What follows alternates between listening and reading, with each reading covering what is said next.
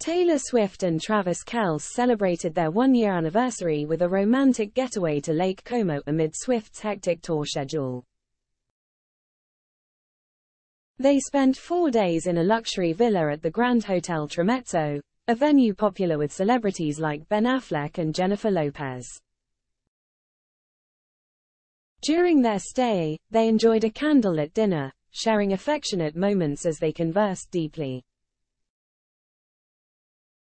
Taylor wore a deep blue dress with peasant top-style sleeves, her hair in a tight bun, and a simple silver necklace, bracelet, and black flats. She was also seen wearing a ring, though not on her engagement finger. Travis donned a cream pullover with a Cupid emblem, black slacks, matching sandals, and his signature gold earrings. The couple dined outdoors amidst greenery, with a well-decorated table featuring silver sculptures and candles. Travis sipped white wine as they enjoyed their meal.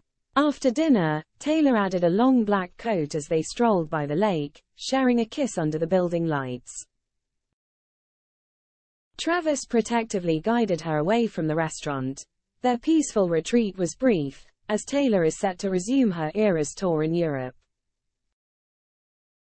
Travis was seen at her final Paris show, but it's uncertain if he'll join her for more tour dates.